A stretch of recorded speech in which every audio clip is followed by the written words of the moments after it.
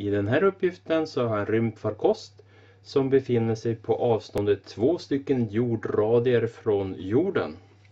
Så om det här är radien på jorden, det vill säga 3 rutor, så skulle den här rymdfarkosten finnas 2 jordradier ut.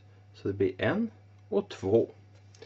Och jag ska ta och bestämma hur stor är gravitationskraften på den här rymdfarkosten om den väger 2500 och jordens massa är 5,98 gånger 10 upphöjt till 24 kilogram.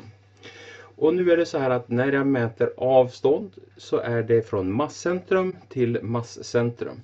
Så avståndet mellan jorden och den här farkosten, den är 3 stycken jordradier. Så det är 3 stycken jordradier, så det är 3 multiplicerat med det här som ska in som r i det här sambandet.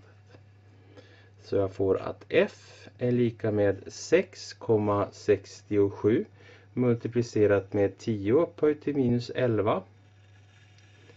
Sedan ska jag multiplicera med m1 som är 2500 multiplicerat med 5,98 multiplicerat med 10 upphöjt till 24 dividerat med 3 multiplicerat med jordradien 6,38 multiplicerat med 10 upphöjt till 6 upphöjt till 2.